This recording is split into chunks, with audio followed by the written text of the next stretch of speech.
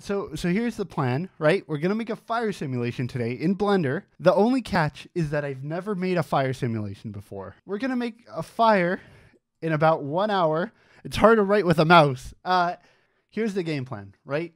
If you're going to make physics simulations, like for example, if we want to roll a ball down a hill, Blender can do that. It'll just make a ball and it'll keep rolling down the hill forever.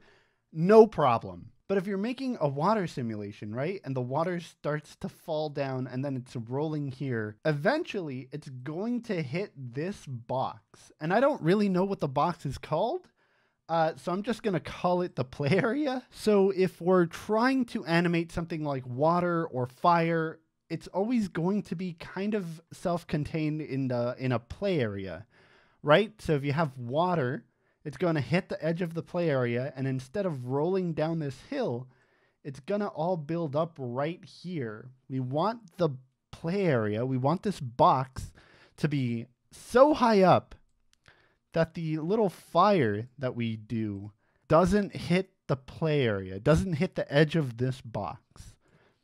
Am I getting through to anyone? Does this make sense? I'm going to pretend I made any sense at all. So let's do it. Okay, and go. Okay, so in Blender, right, I'm going to make a circle, and I'm going to fill it. So I made this cylinder. This is going to be the base of the fire, right? So we have our little box here. The cylinder is right here. It's what's going to produce the fire, right? Now, if I go to Object, Quick Effects, and then I'm going to go with Smoke. Uh-oh. Cool, we get this little box, right? So we see that with our smoke simulation, it went up and then it hit this kind of roof, right? It hit the roof of the play area. That's why we want to sort of expand it here so that it doesn't hit the roof. I think that's tall enough. I don't know how tall I want this to be really, but that's good enough. If I hit play, it goes all the way up here. Now what if it's still not fire? It is currently a smoke object, right? And we want it to be a fire object. So I chose fire, right? And now I have to bake that data in. While it's doing that, I guess I'll explain it.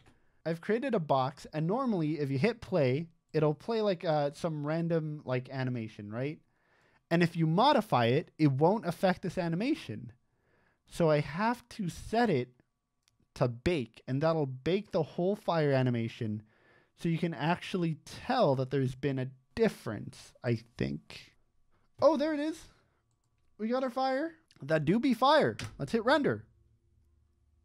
That's not fire. So we have a fire here. When I hit render, it's not showing up.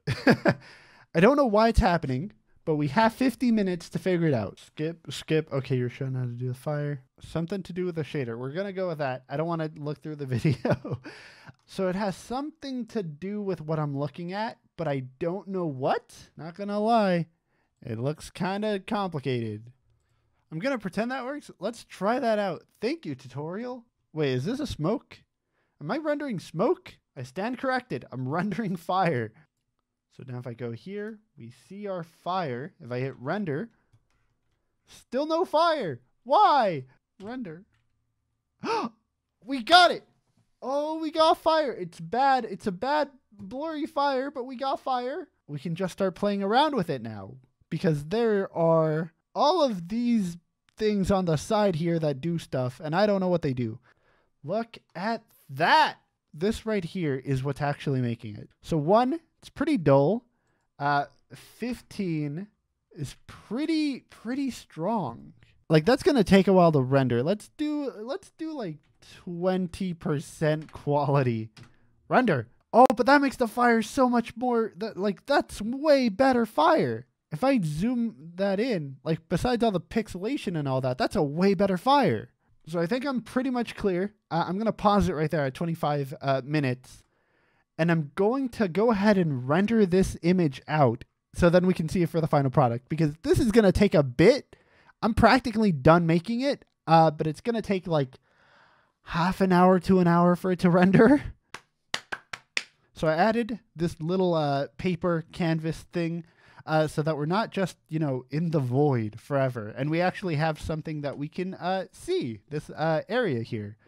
And here's the render, right? It's pretty, it's pretty solid, actually. I love it.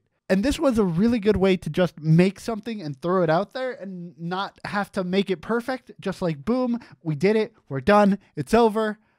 That's it. I'm done. Shoo, I'm done. Like literally, the video's bye.